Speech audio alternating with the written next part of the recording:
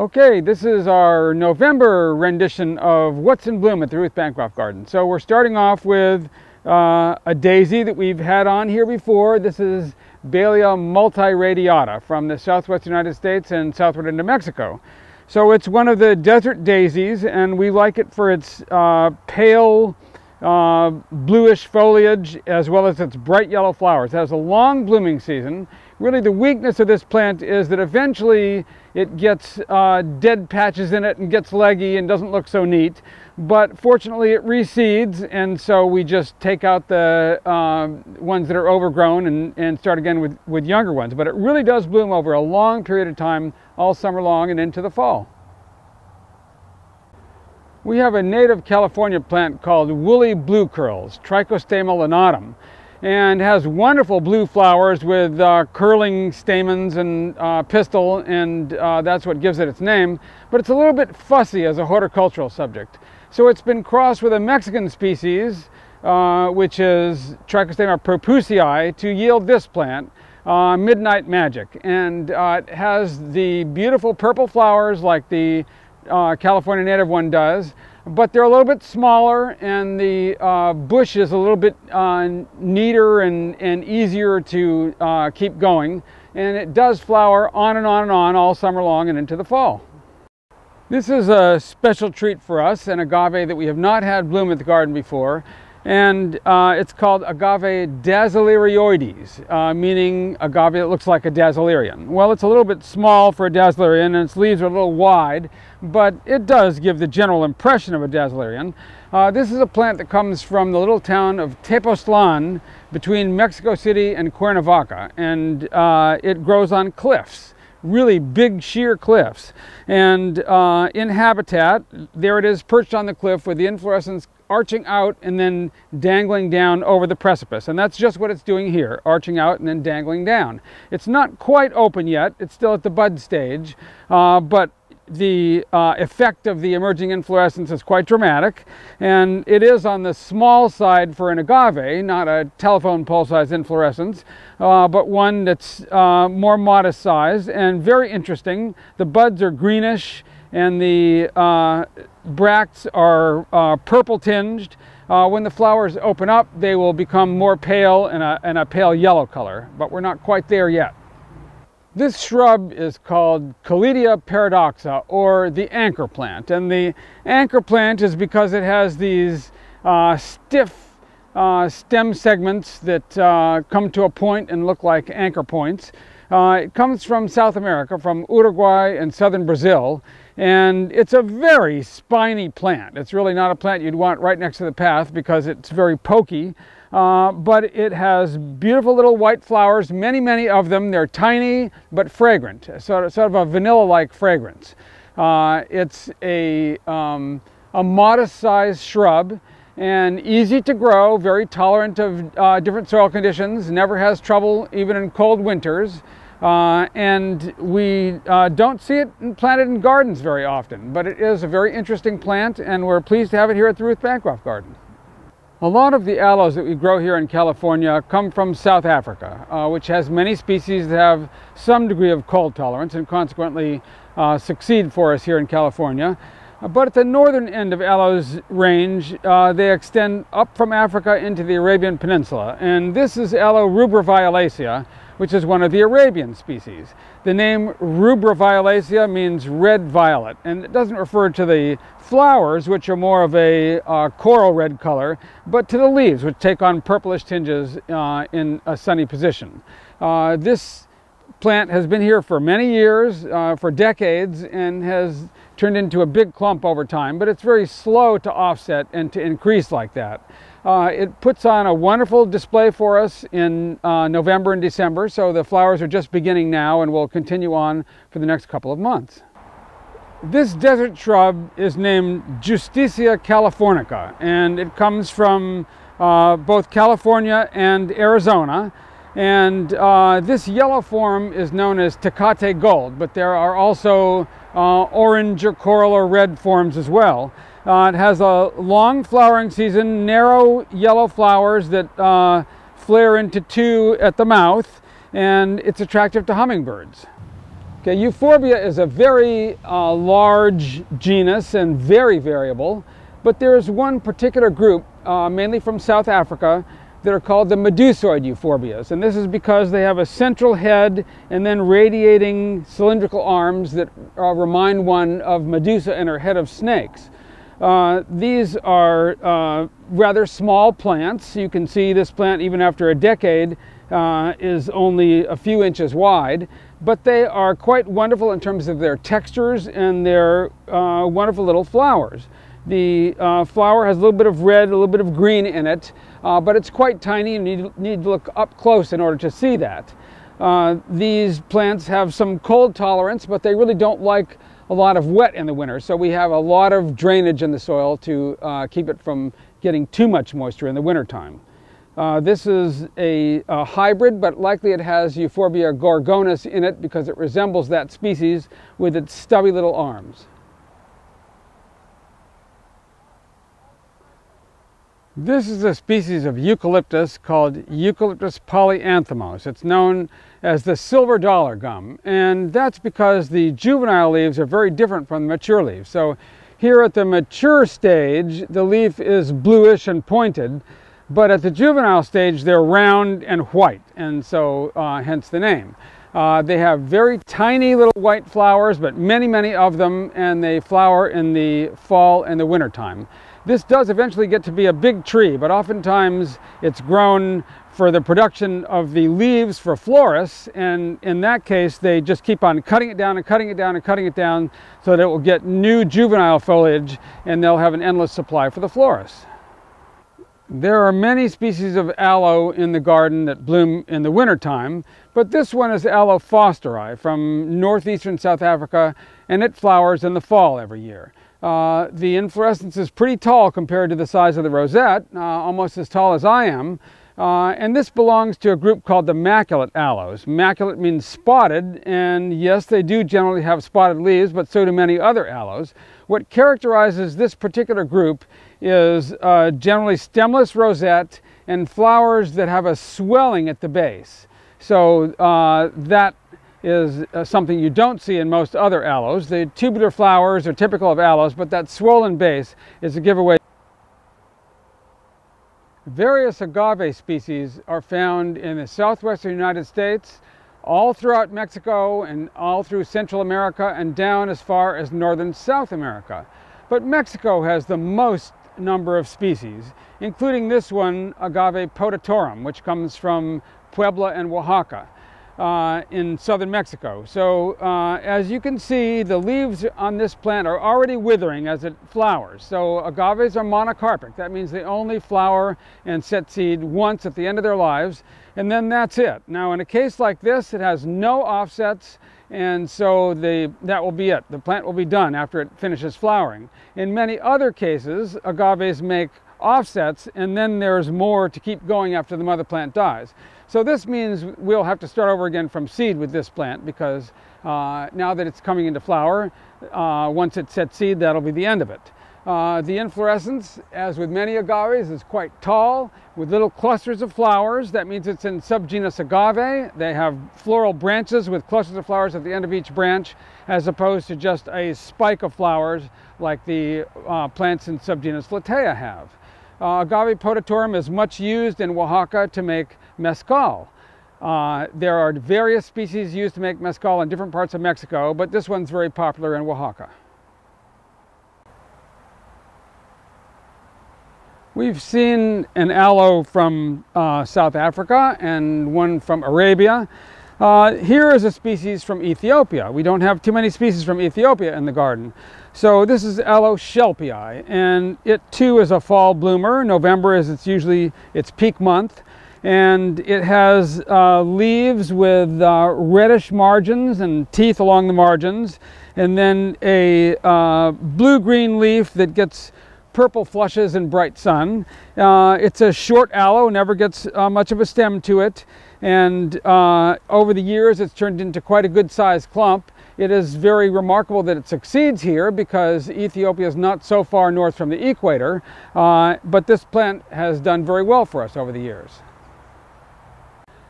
A mangave is a cross between a manfreda and an agave. Manfreda and agave are very closely related to each other, but agaves have stiff fibrous leaves and manfredas have softer flexible leaves that sometimes are even deciduous. But manfredas have one trait that agaves never have, and that's purple spots. So the goal of many of these mangave crosses is to get a plant that has an agave-like form, but with the purple spots from the manfreda. And that's true of this one here, mangave blood spot. One of the first of the mangaves to come into horticulture. The flowers on manfredas are generally not all that colorful. They're nice close-up. The yellow pollen and the greenish to pale yellow flowers, but they aren't really showy from a distance. It's more the rosette that people grow a mangave for rather than the flowers. The Protea family is a very interesting family, and many members come from South Africa, such as the Proteas. You probably have seen those in florists. But Australia also has many plants in the family, including those in the genus Hockia. And this is Hockia verrucosa from Western Australia. A lot of the plants from Western Australia do well here because they have a climate similar to ours, with summers that are dry and rainfall in the wintertime, and that makes them apt to do well in California, where we have the same type of a rainfall pattern. Hockia verrucosa flowers in November and December, so it's just getting going flowering now, and the flowers are pink and white and rather small clusters of them, but many flowers and really quite wonderful close up. The foliage is kind of reminiscent of a rosemary. The bush is an attractive bush all year round, and it's like icing on the cake when it comes into flower. We very much appreciate opuntias in our garden because they provide color for us in the springtime with their flowers, and then again in the fall with their fruits. This one is one of the large growing opuntias, Opuntia tomentosa. Now the name tomentosa means hairy, and that's because the pads have a velvety short hair on them that makes them feel fuzzy to the touch. And this plant has been here for a long time. You can see it's developed a good sized trunk over time, and it flowers a great deal, has orange flowers in the springtime, and then what follows is this array of fruits in the fall that are red. And the fruits also are velvety to the touch like the pads are. Opuntia tomentosa from central Mexico. Plants in the genus Phaerocactus are oftentimes referred to as barrel cacti because they have this barrel shape like you see here with Phaerocactus pottsii. Phaerocactus pottsii is a summer blooming species, so it had large yellow flowers with a red center during the summertime, but it has these wonderful fruits that almost look like little pineapples, and those are very long lasting, so they will last all the way until next year's flowering. And you can see there's really quite a lot of fruits on the top of that plant. This particular plant is actually a world famous plant because a photograph of it illustrates the species in the book Phaerocactus, which was published by the British Cactus and Succulent Society. So this particular plant has been seen by people who read that book all around the world. It's gotten larger over time and stayed single the whole time, as they usually do. Once in a while you have a plant that will divide at the head and become two-headed, but usually they are solitary like this plant, Phaerocactus pottsii. Among the many kinds of opuntias or prickly pears is this interesting plant from northeastern Mexico called Opuntia gomii, and it's a cultivar called Old Mexico. And this differs from other opuntias in having a wavy, undulating margin on the pad rather than a smooth edge like most opuntia pads have. Now, this pad is actually a flattened stem segment, and it's oftentimes mistaken for a leaf. You don't know better. But it is not. It's a stem segment. The flowers come in the springtime, and then they're followed in the fall by these purple fruits that are club-shaped and juicy and delicious on the inside. So this is the biggest cluster of flowers that this plant has ever made, and now followed by the biggest cluster of fruits ever made on the plant. And we can't believe that there are so many all together on that one pad. We don't know what was different about that one pad that made so many flowers come out there, but that's just what it did. Opuntia gomii, Old Mexico. When people think of an agave or a century plant, they usually think of agave americana, which is a huge plant with a telephone pole sized inflorescence. But this is one of the smaller species. This is agave microceps, which comes from Sinaloa on the west coast of Mexico. So there is a full-size rosette in flower, and they only grow up until they flower and then they die afterwards. So that's the end of the line for this rosette, but it does have offsets, and those will keep going after the mother plant is done. So the flowers have these sort of grayish mauve buds, and then when they actually open, then you get the yellow from the stamens and a little bit of purple from the filaments. And so there's more color going on in the lower part of the inflorescence where the flowers are actually open. Because it comes from as far south as it does in Sinaloa and not too far inland, this plant does not get any cold to speak of in the wintertime. So we're really surprised that it's able to take temperatures down to the upper 20s in cultivation. Not common in cultivation as yet, but a wonderful little dwarf species of agave microceps. Ruth was always fond of yellow flowered aloes, and I like yellow aloes too, so I tried to hybridize yellow aloes that would come into bloom at different times of the year. So this one here is Aloe castellorum from Arabia crossed with Aloe laborana from Uganda.